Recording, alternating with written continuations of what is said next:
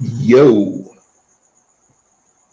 G-Man talking about dogs and evolution. That's what's important to me. So anyway, I'm going to screen share something with you guys here. I believe it's dealing with, I think I'll just show you. Hold on. You should all be able to see this chart here. And this is dealing with anthropology. Okay? Human evolution and genetic anthropology. The 8-family tree, human evolution, genetics, I think. The 8-family tree, human evolution and genetic anthropology. Okay? And what we have here, even though this might be a bit goofy, we'll put this together. I can find something a little bit more serious like this or this here. Just make you more happy. That's goofy too. These are skulls here. Let's just stick with this for the sake of the conversation. It's not so much that we need to go forward. We would need to go backwards to be able to prove that a dog eventually has to become a dog. A human being or a Homo sapien is clearly not a monkey. The reason why we know that a Homo sapien is not a monkey is a primate, and a Homo sapien is a human. We know that monkeys and humans are two different things. I'm gonna put it that way.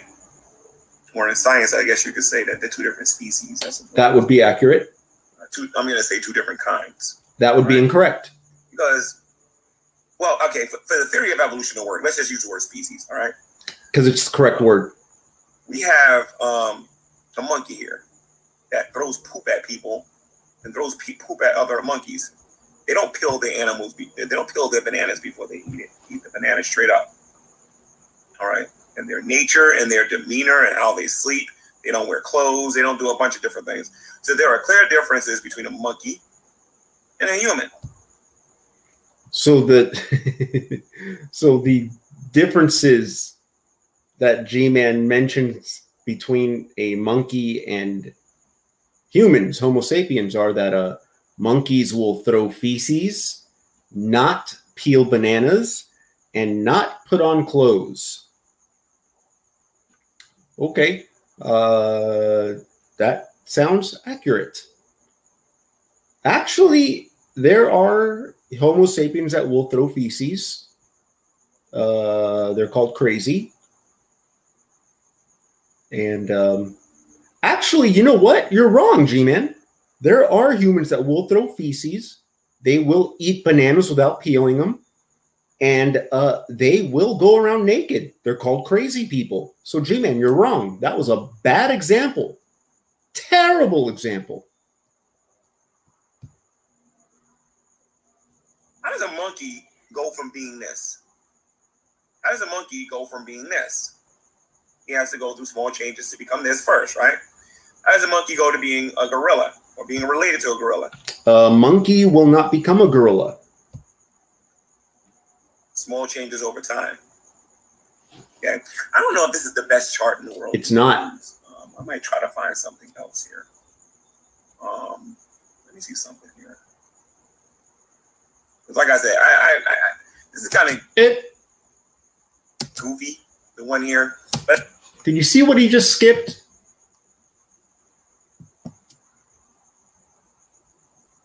Find something else here. Let me see something here. Because like I said, this is boom.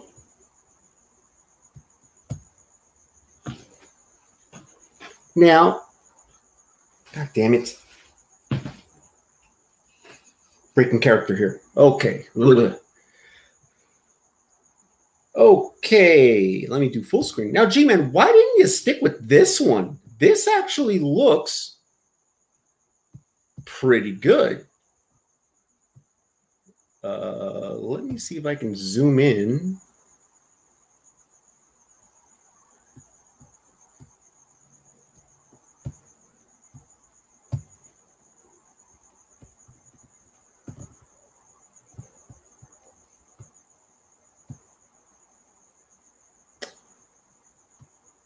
Now, I'm not even going to try to pronounce these words, but this looks like a pretty good graph or whatever.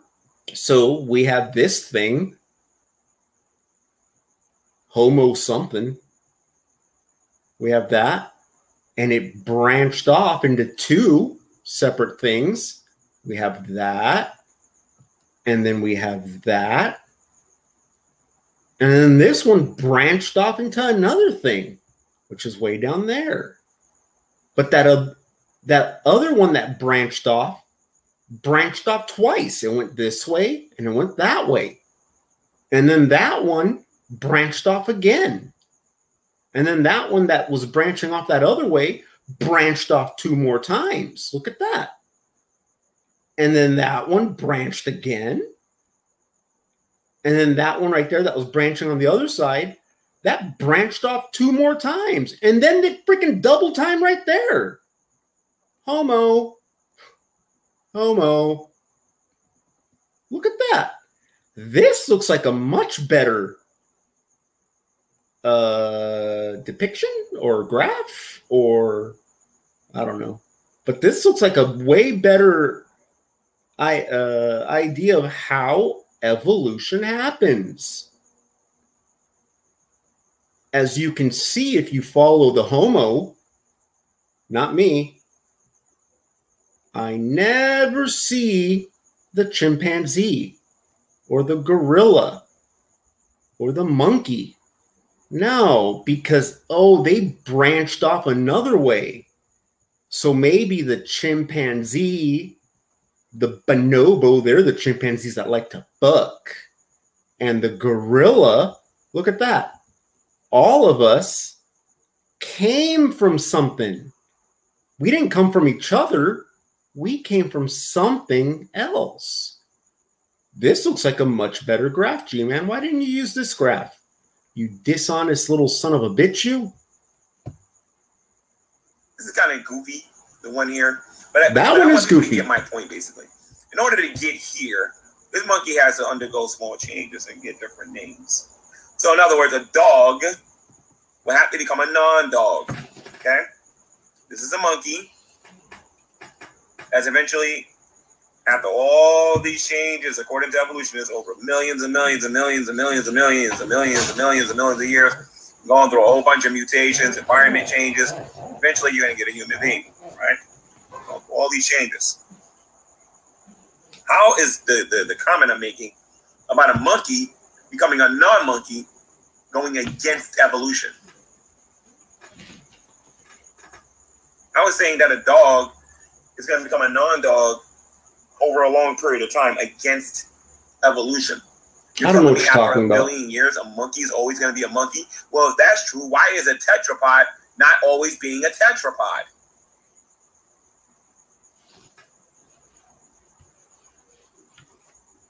You understand what I'm saying? The dishonesty that we see with people in the scientific community is really giving science a bad name.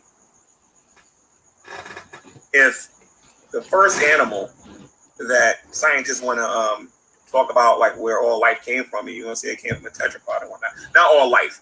Where everything, things that we evolved from came from a tetrapod. Then a tetrapod has to produce another tetrapod and another tetrapod. And this has to happen forever. Because if it doesn't, then it's not evolution. But if a dog becomes a non-dog over billions of years, with the example that I gave in this video, how does that make any sense? That is a form of... I don't have the patience to deal with this right now, but let me address that real quick. That dog becoming a... Like, when does a dog become a non-dog or whatever? Okay. Here's when a dog becomes a non-dog, G-Man, okay? When so much change has happened to this animal that humans decide to call it something else, that is when a dog becomes not a dog. When humans decide. Why is there a difference between a hamster and a rabbit? Humans decided there's a difference. Humans decided there's a difference between amphibians, reptiles, warm-blooded animals. We decided this just to better understand and communicate with each other. Okay? Humans decide. If aliens from outer space came to Earth and they took a look inside the planet, they might look at Earth and say, hey, this planet has two things on it. It has things that are alive and things that are not alive. This planet's got two things. That's interesting. But just like that graph, we make like subcategories so that it branches out. Branches out. I think. I think.